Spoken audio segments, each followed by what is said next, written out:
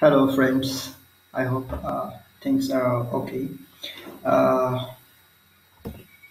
I'm gonna have a quick look in this video with Puppeteer. Uh, I was having issues with installing my backend app on the server side on a VPS. This is a Ubuntu VPS. This is a Ubuntu VPS with 20.0 version. So I just installed, I just cloned my repository from GitHub to here and added here and install, and then try to run my APIs, and behind that a Puppeteer process will run. But what happens is I got errors, and the errors were errors were like this, very similar actually. I just solved the issues here. This was the error. Chrome file directory. I just tried to solve the issues and I solved it. So I thought, why not make a video to just show this to you guys how to solve it. So this way you could save your time and stuff like that. So all the way this is just to help you. So I hope this makes sense. So what I did when I got the error, what I did, I searched over Google and then I went to here, the troubleshooting, the Puppeteer troubleshooting. I went here and I got very similar errors like this. And what I did is, what you have to do is you have to go to the installation directory. I mean, after you install the Puppeteer, the Chromium browser will be automatically installed in your node modules. So after that, you have to go to the directory. Okay, after that you have to go to the directory. In this case, here is the directory. In this case, here is the directory. So I went to the directory and then I hit this command, and then it shows me the dependencies. You must have to go to here.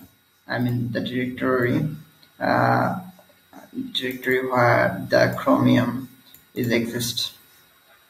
So when you go there, just simply hit this command and it will show you the dependencies the Chrome requires you to be installed. So here are the libraries. This needs to be installed. So what you have to do is just search on Google with this keyword. Install. I already installed this. You will see that I got notifications here. Just here, and just copy this. You don't have to go to inside it. Just that's it. Just copy this. Just copy this and put in terminal, and then hit enter. So yeah, here you can see that I did this already. Yeah, apt install while libx random true. So you could add this Y flag. This will be a little bit faster, and you don't have to give always the permission to it. It will automatically be installed, and the process will be much faster. So you'll see a long list here. I can show you here the list. The list is really long. You have to copy one by one that, and once you got all of them installed, then come down. See, I have installed all of them, but what happens again after installing it?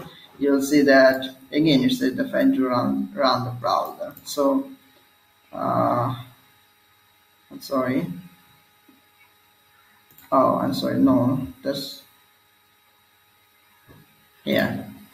After installing all of the dependencies, you will be able to see that the Chrome browser is running.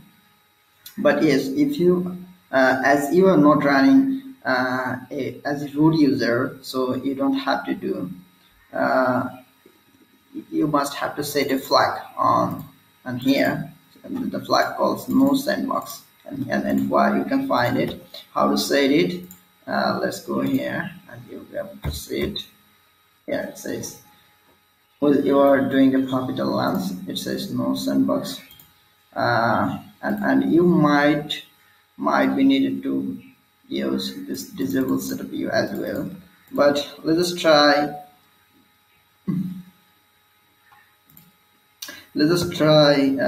with the first flag and see how it goes. So I'm gonna no, actually there is privacy things. My server has a IP address, so for the privacy purpose I'm not going to show you my IP address.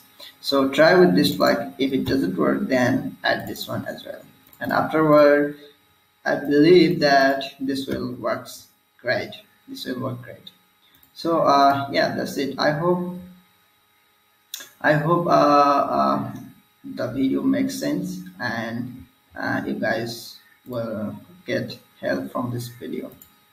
Thank you so much for watching this. Bye bye.